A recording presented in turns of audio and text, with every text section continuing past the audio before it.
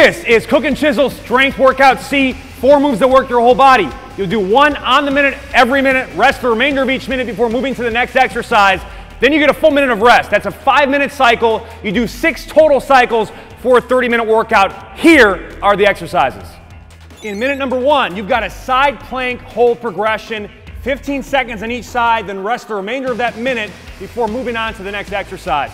3 levels of progression. Start with the base move and then gradually build up over the course of the program. Level 1, short lever side plank, legs bent at 90 degrees. Imagine that you are standing on your side. Elbow and shoulder aligned, elbow and fist aligned. Lift the hips, squeeze the glutes, crunch the abs, and hold. Level 2, stack the legs, lengthen the lever to increase the challenge on the core and the shoulders. 15 seconds on each side. And then finally, level 3, yes, raise that leg, rock those hips, stabilize, make it count, move on to the next exercise.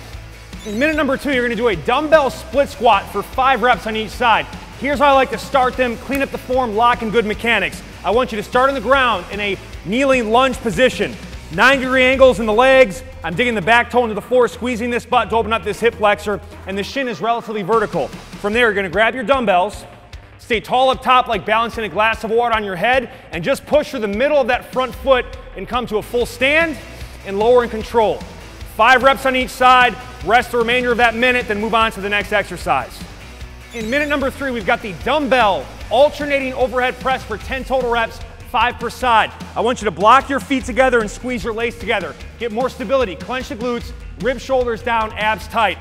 Palms start facing in, elbows tucked tight to the ribs. We're gonna press 1 up overhead, lower in control. As you're coming down, think about doing a 1-arm pull-up or a 1-arm pull-down. Use the lats to pull you back down. 10 total reps, 5 per side. Rest the remainder of that minute, move on to the next exercise. For minute number 4, we're gonna do 10 total alternating bicep curls, 5 per side, then rest the remainder of that minute. Block the feet together, elbows tucked tight to the side, shoulders down and back. We're gonna curl with a twist, making sure the elbow doesn't translate forward. Keep it tight to the ribs. And we're gonna do, again, 10 total reps, 5 per side. After you rest the remainder of that minute, after completing those reps, you'll get another full minute of rest. That's a 5-minute cycle, do 6 total cycles for a 30-minute workout. You can do it!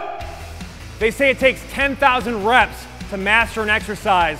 We're gonna find out today with 10 minutes of straight box squats. The box squat cleans up your form and takes pressure off the knees. What we're gonna focus on doing is pushing the knees out, shifting the hips back and staying tall up top, explode through, 10 minutes at your own pace.